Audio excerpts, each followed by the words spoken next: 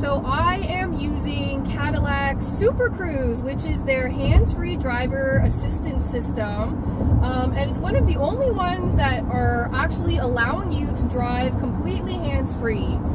It only works on certain highways. Pretty much all of the 400 series highways have been mapped.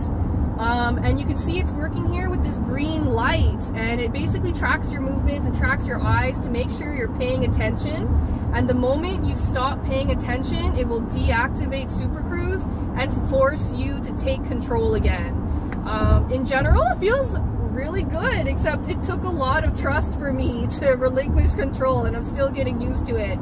But so far, Super Cruise has been really cool, and I can do this. No hands.